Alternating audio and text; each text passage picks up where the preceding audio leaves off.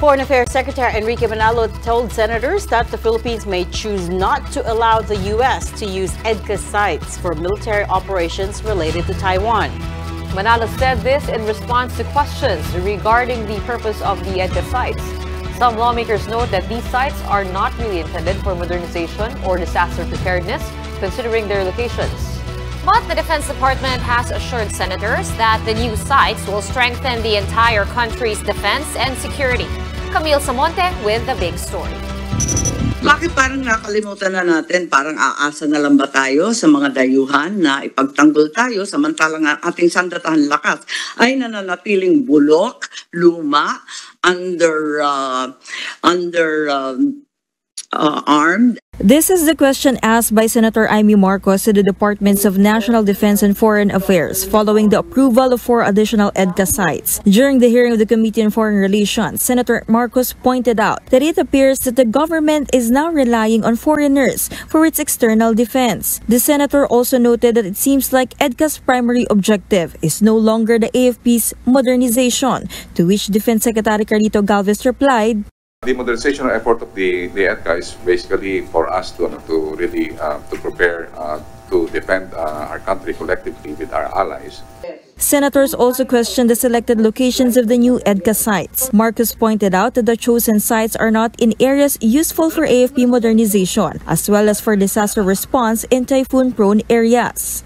The claim that it's for disaster preparedness is untrue. Capability for what, sir? Clearly, this is no longer high disaster risk and vulnerability. The Bicol area, Region 5, is a calamity-prone area. We all know that's the gateway to typhoons. And I noticed that Region 5 is not present in terms of the EDCA sites. Galvez pointed out that the major consideration in picking locations for EDCA sites is the total defense of the archipelago. It was also revealed in the hearing that there is still no written agreement on the 4 new EDCA sites. Di ba nakakatakot na nagdadagdag at nag-uumpisa tayo, ngunit wala tayong kasulatan, anumang papel, anumang kasunduan at pagkakaintindihan? DFA Secretary Manalo explained that there are no activities yet on the new sites and that both parties still have to exchange notes on the new EDCA sites.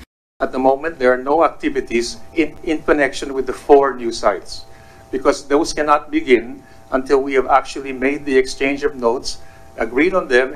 The DFA Secretary also noted that the Philippines will have to give its consent if the U.S. intends to use the EDCA sites for activities outside the agreement, like operations against other countries. Manalo cited paragraph 3, Article 1 of the 2014 agreement, which read that the U.S. may undertake activities like security cooperation exercises, joint and combined training activities in humanitarian assistance and disaster relief activities. Manalo said that based on the provisions of EDCA, any other activities not specified there are subject to agreement by the parties.